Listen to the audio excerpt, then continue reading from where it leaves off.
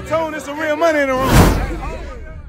So at some point, do you meet OG Percy and Ferguson? What years were you down there? Man, from 05, man, the middle of 05, summer of 05, man. Okay. You know what I'm saying? Nah, I didn't meet Percy right off the bat. I think Percy came in there like, I want to say around the late 06, 07. But first I just heard him through one of my Rolling 60 partners that was from Dallas, North Dallas. Shout out to Webb Chapel, man. Webb Chapel? Cali, yeah. Cali, yo. You know, all these names are certified, you know what I'm saying? And shout out to Cali, yo. But yeah, bro, Rolling 60, man. And, you know, he was over there and he was talking about, yeah, man, they said there's some nigga here, woo, woo, woo. And you know me, bro, when niggas speak loud, so they don't give a fuck who's in their business or not. You know, because believe me, it ain't our job to get in their business, bro.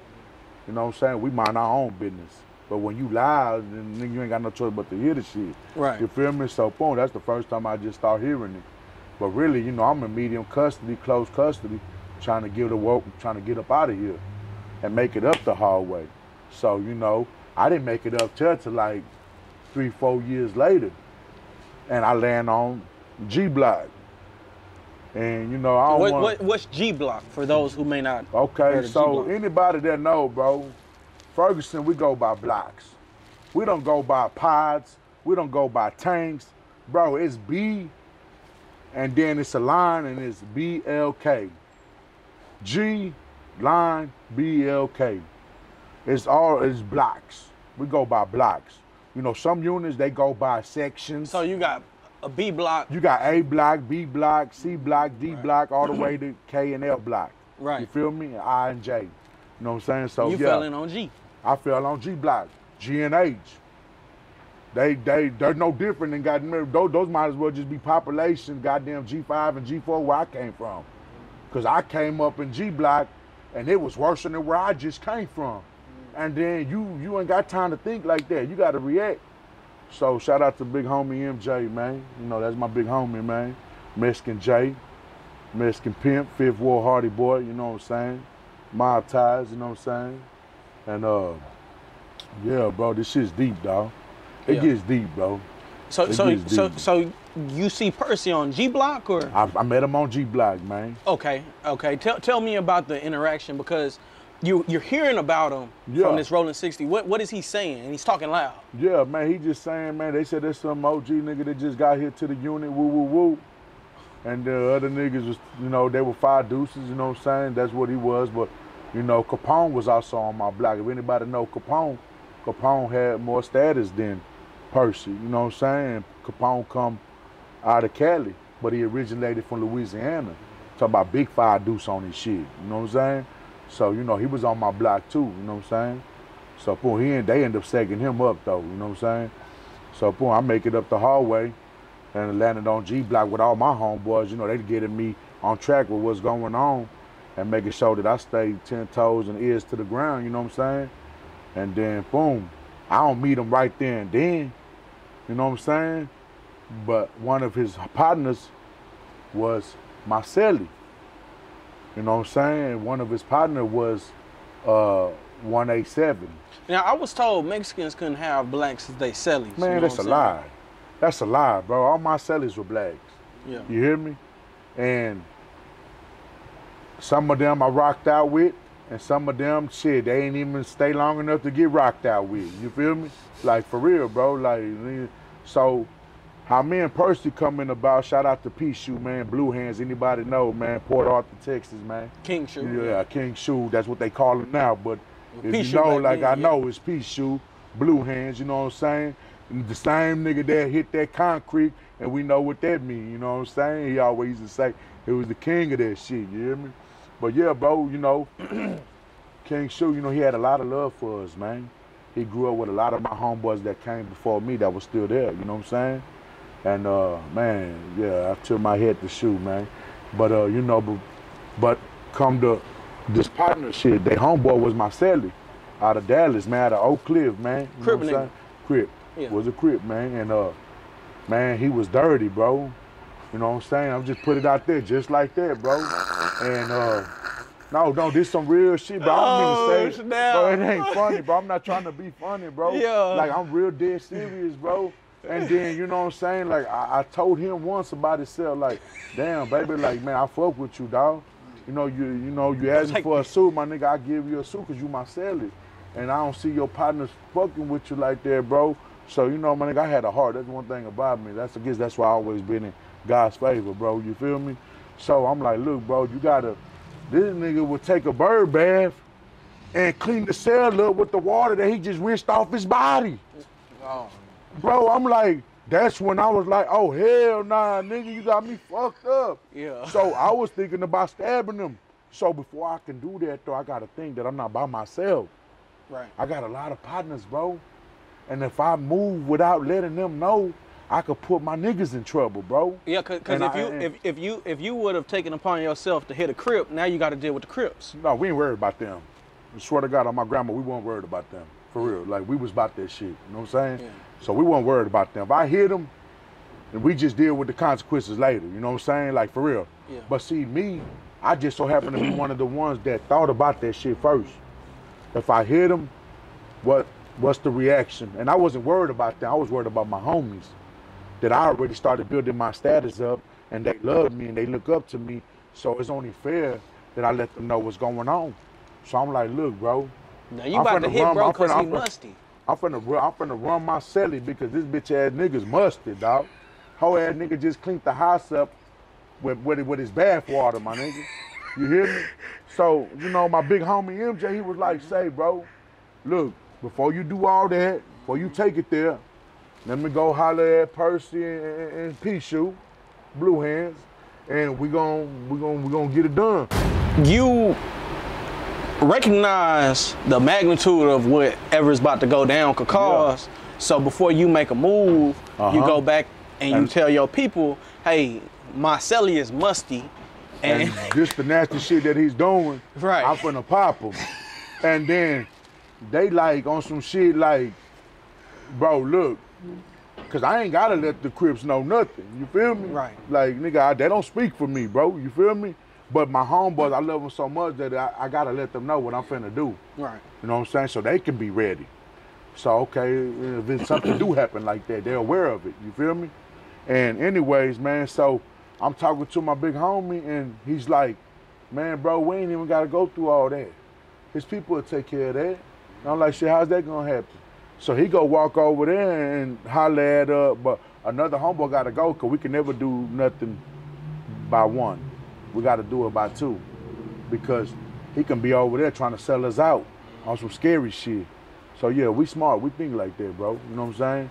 So yeah, my another homeboy's gotta be there to witness him actually saying what he's gonna say. So he lays it down to them, look, man, my homeboy finna run your homeboy, man, but this can be avoided, man. But y'all go talk to your boy, you know what I'm saying? Go talk to your homie, let him know what's going on, man, you know what I'm saying? That he's gotta tighten up. So boom, they go pull up on my door. I'm using the restroom already. They go pull up over there, they let bro know, hey bro, tighten up, get your shit together, whatever, woo, woo, woo, woo, woo.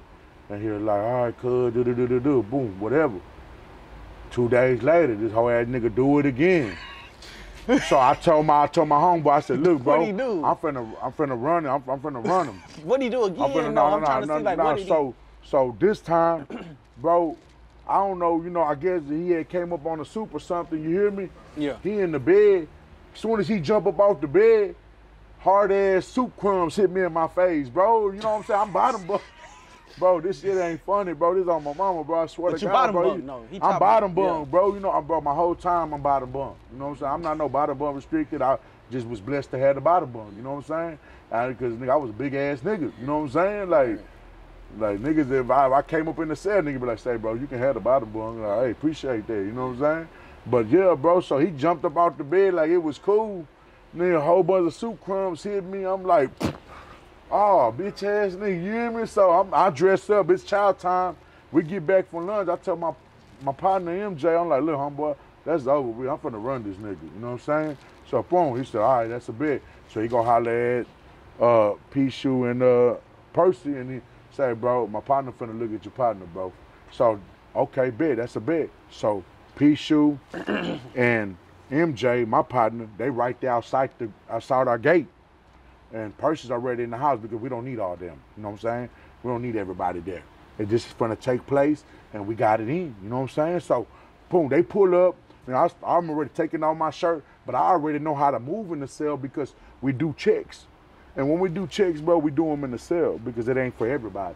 You feel me, bro? It ain't to put on no show. We ain't no showcase. You know what I'm saying? So we do our shit in secret, you feel me? So, boom, I already knew how to work around the toilet. So, boom, he run up on me. As soon as he run up on me, because he thinking my leg is going to get caught on the toilet, I hit my shoulder on the wall. Boom. And he ran right past me, and I, boom, dropped him on the bed. And I let him get up. And then we start going. He grabbed me. So, shit, fuck it, nigga, I wrestle too. So, nigga, we start wrestling in that bitch. You feel me? And from there, he dazed me back. No bullshit, he dazed me back. But I got shook that shit off. Boom, dropped him on the bed. Now, this time when I dropped him on the bed, I went to swinging on him. And really, that was a no-no. You know what I'm saying? Because he fell on the bed. You feel me, bro? We gotta let him get up. But, you know, I'm still learning. As I'm going, I'm still learning. You feel me? So, boom. Boom, boom, I hit him twice. My homie's like, nah, bitch, stop that. Don't do that. We don't rock like that. Let him get back up. Yeah, Ferguson, you know they making niggas get up. Yeah, because it could have went down with Percy and MJ. Because MJ, he touched the yard with anybody. They know MJ. They know MJ was a damn fool. Yeah. MJ coming out of Fifth Ward, you know what I'm saying? Blast a lot. We rap a lot, niggas, you hear me? Shout out to, you know, the Godfather, man, you know what I'm saying? But yeah, man, so they know he was square business, you feel me? And that happens, me and my celly dab it up, and we went to doing our time. And from there, you know, that squashed whatever we had going on. Oh, he started cleaning after that. Started getting better, bro. Started getting better, and I started to understand them better, and we started telling stories and sharing stories with each other. And then one day, he's in the cell with me, and my neighbor's banging on my wall. And he puts his mirror over there, and he's like, hey, Sally, can I holler at you? He said, hey, neighbor, can I holler at you? I'm like, what's up? But he's telling me in Spanish, bro, you know what I'm saying? And I'm like, what's up? And you can speak Spanish? No, I can understand it. Okay. I can't speak it, bro, but I can understand it a little bit, you know what I'm saying? And he started trying to offer me his hot pot and his fucking fan and his commissary, and I'm like, bro, what are you doing, bro? It's good. Because he had just got a letter that his wife, for 10 years that was holding it down, ran off with his best friend. And he had 99 years. He was never going home, bro, you feel me? So once he tried to give me everything, I'm like, nah, bro, I'm good, woo, woo, woo. Next thing you know, I fall back and I heard a thump. And I put my, you know, you're not supposed to look at nobody's house without banging or letting them know, but it came from over there like a real hard ass bang. Boom, I look over there and there's a sheet hanging up, you know, so when you use the restroom, you put a sheet up. Bro, but I'm looking at the sheet and I'm looking down. Bro, it's a whole bunch of fucking blood coming from up under the sheet. And I'm like, man, what the fuck? And I'm telling SSI, say, man, I don't know what's going on, man, but go check on my neighbor, man. So he come up there with the broom and shit, and I said, man, check on my neighbor, bro. And he looked. And SSI, that's like a trustee? Yeah, that's a trustee. That's a worker. Coming to clean. That's a worker coming to clean and shit, you know what I'm saying? So, boom, he looked in the cell, and all I heard him, like, he screamed like a hoe. Ah! Boom. Look out. Law man, law man, law man. Suicide, suicide, suicide. The laws ran up there, boom. Man, they pulled my neighbor out on the stretcher, and I still remember my celly face to this day, bro. Like, he was shocked. He was scared, bro. He was crying. And he was like, Homer, bro, all I got is 8 years, man. I want to go home, bro. I want to go home. And right there, nigga, I felt him, bro. And ever since that day, bro, it's like his life changed, bro. And next thing you know, I started seeing the little brother go to church and everything, bro. Like, really getting active with God, you know. Certain things that you'll go through, bro, that you think you was built for, but you wasn't built for. I'm not built for it. I'm not gonna say I was gonna go to prison and this shit, I'm just built for this shit and it was destined for me. Nah, bro. I got there and there was sometimes I wanted to cry, my nigga, and I couldn't cry. Because I knew if I cried, that was a sign of weakness, bro. You feel me? So I had to hold that shit in, nigga.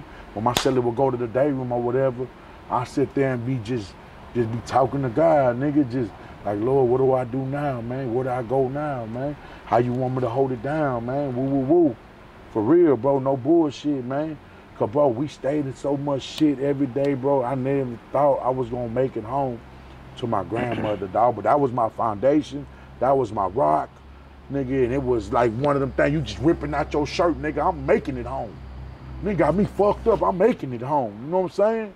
And that's how it was every day. Not just one day, every day, dog. It was some shit going on. You know what I'm saying? Yeah. On Ferguson. Hey, real tone, there's some real money in the room.